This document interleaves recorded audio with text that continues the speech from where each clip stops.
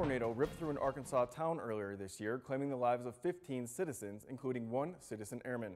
Now, his actions are being recognized by the Arkansas National Guard. Master Sergeant Daniel Wassum died while shielding his daughter during the tornado.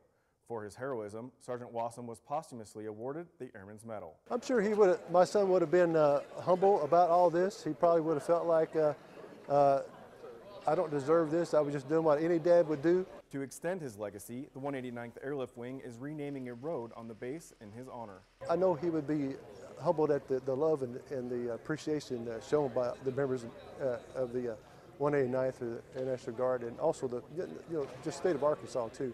And that's your Minuteman Report. For this and other National Guard stories, visit nationalguard.mil.